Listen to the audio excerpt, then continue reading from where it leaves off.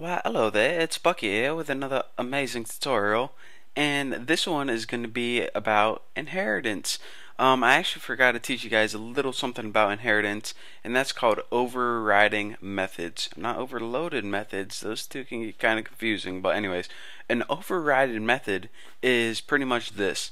Whenever you build a method in the superclass, and then you inherit it from a subclass, you can't delete any of the methods. So what happens if you have a method that you don't want, or a method that you want to change a little bit? Well, since you can't delete it or get rid of it, the best thing that you can do is change what you want it to do. So that's what I'm going to be doing in this tutorial. So go ahead and click add new file. I know you can't see it, but you guys know how to do it. And click next. And I'm going to name this file mom. And it's also going to create a mom header. So let's go ahead and delete all this and go ahead and again, we're working in mom.h, the mom header right now. And let's see, change this to foundation. Wow, I totally messed that up. Foundation and foundation, just like that. Oh, I hate how it does that.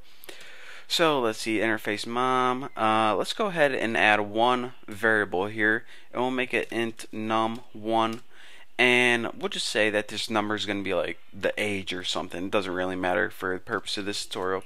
And we'll add one method that we're gonna override later, set num1. So we're building a really simple class here. All we have is the class mom that has a number which is going to represent her age, and we're going to be able to set that number via a method. So let's go ahead and copy this, and in mom.m you see it already imported mom.h for us. So the only thing we need to do is build the body to that method.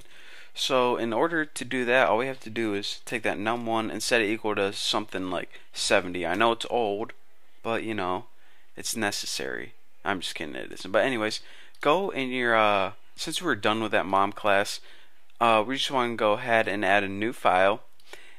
That looks good. Next, and you can name this whatever your name is. I'm just gonna name mine son, so it's pretty clear to see what is inheriting from what. So let me just click on source. Alright, so now in your son header, what do we want to do? Well, the first thing that we want to do is we want to import from mom.h. And why? Because we don't need to well, we're not inheriting right from NSObject. We are actually inheriting from mom, just like that. And this, there we go. I mean, we don't need any variables because by default we already have all the mom variables, which is num1. So what we're going to do is just going to be building two more methods right here, and we're going to be building a method called void set num. Wait a minute, actually that's set num1.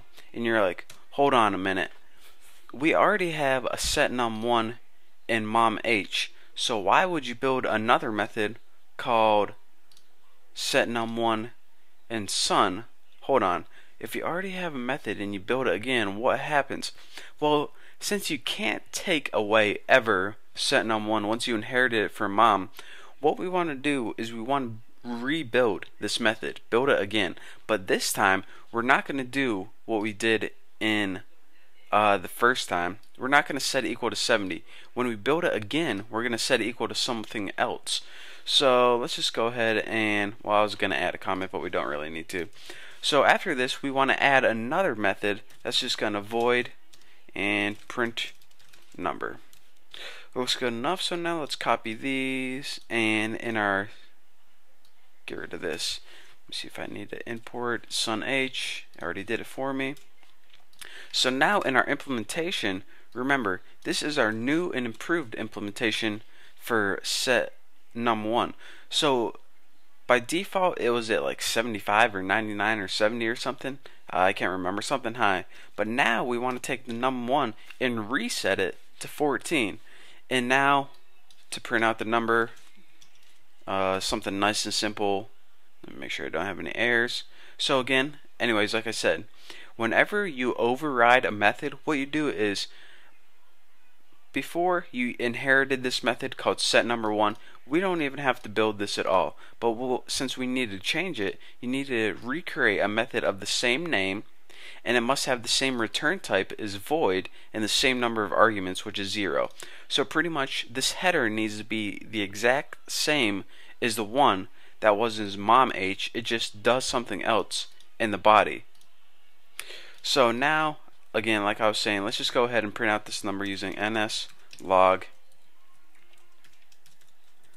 and let's just put something simple like the number is %i, and let me see, let's just go ahead and put num1. So it's going to take that variable, whatever it is, and it's going to print out the number is that. So now in your main program, let's go ahead and we need to import sun.header to get all that information, since we're going to be building a sun object. So sun, I'm just going to name my object s and set it equal to, just type all this stuff out, sun alec, get some space for it, and now we can go ahead begin building some methods. So s, which is a sun object, set num1, and this is either going to set it equal to, let's see what I have, 70 or 14. We'll see in a little bit. Wow, I definitely messed that up, didn't I? That could have been bad. It could have been real bad. And see, I'm trying to think of s dot, what's it called, print number, I think that's what it was called. We'll see in a little bit. And once we're done with it, just go s release. So let's go ahead and run this, and let me see if I get any errors, and if I don't, I'll talk you guys through this program one last time. Alright, it says the number is 14, so it used the sun methods instead of the mom's method. So what happened here? Don't forget, we have a mom class. This is the main superclass. We also have a sun class. Now this sun class inherited all the methods and variables from the mom class, but what it did is when it inherited this method right here, it kind of rewrote the method to use it how it wanted to use it. So the mom by default set the number to 17, but when the son inherited the method, it says, alright, I'm changing this up right away. I'm actually going to use the same method, but I'm going to set the number to 14 instead. So whenever you called the method right here through sun, even though it inherited it that the number was 70, it changed it and turned the number into 14, and that is why it prints out 14. So that's what overriding a method does. It pretty much says, alright, even though you can't remove the methods you inherit, you can change how they act. So I mean, that's pretty much the basics of this. And in order to make a method override it, you must create a method with the exact same name. It must have the exact same return type, which was void right here, and it must have the same number of arguments. So if this had an argument passed into it, it would be a totally different method.